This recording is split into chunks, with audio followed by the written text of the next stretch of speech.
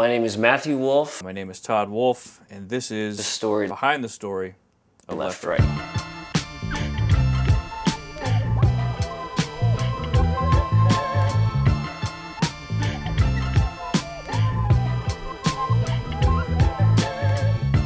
I was like, you know, the best thing you could probably do is just retain ownership and let's just shoot it. I knew that if, we went and devoted 15 days of our lives of shooting and brought other people into it, that we weren't going to, have to mortgage our grandparents' house on it.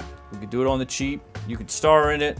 I'll direct it. I'll edit it. All we need to spring for then at that point is just cameras and equipment and crew. Todd had worked in the past with director of photography Bruce Francis Cole. Hi, I'm Bruce Francis Cole, cinematographer for the film Left Right.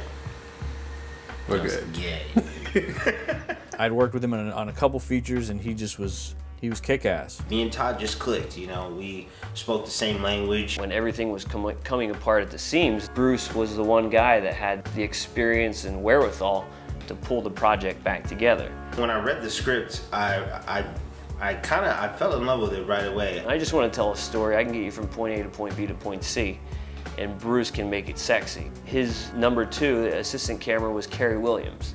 One thing about Carrie Williams that I gotta say is, she was behind the camera all the time, but anytime we did need an extra, female extra, she would show up. So there's definitely three points in the movie where you will see Carrie.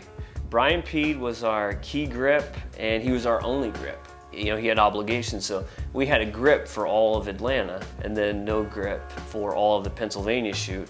Bruce, coming from professional movies in the past, that was one little caveat that we didn't let him know about. So here it is, we're in this condo that's like $8 million, and we're shooting a film that's like a fraction of that, with like 4 people. All hands on deck to try to get it done, because we were literally, on paper, a 4-man crew.